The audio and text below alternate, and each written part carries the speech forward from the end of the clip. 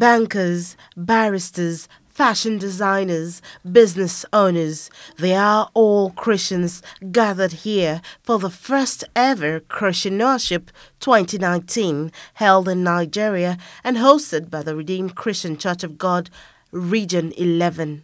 Popular Nigerian American business consultant Dr. Derek Samuels shares tips on how Christians can excel in building thriving businesses and strategic leadership. In the school of business, prayer is not a substitute for information. It's not a substitute for knowledge. If you don't have it, when opportunity comes, they will pass you by. The reason why many businesses are suffering in Nigeria is that you want to eat it alone, do it alone, sweat it alone, think it alone, figure it out all by yourself. You may need a co-founder. With Nigeria now adjudged the poverty capital of the world, the consensus here is that only bankable business ideas will improve the nation's economy across all sectors. Prayer is important. Don't doubt it.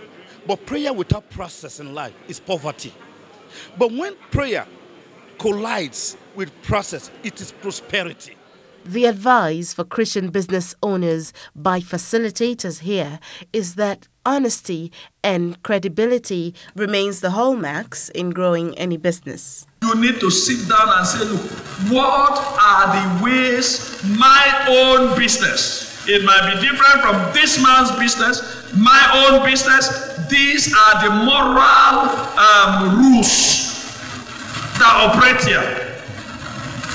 These are the way we will operate based on these moral rules. I know that the God who has put a vision in every single one of you's heart, He will make the provision available, and He will also ensure that the challenges that you go through will become testimonies in due course.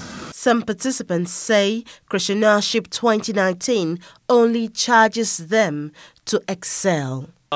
Being in Entrepreneurship, and from what I've heard today, and the value of how to, connect the Word of God to also what you're doing as an entrepreneur. So I think one of the things that I've learned today is that it's very practical.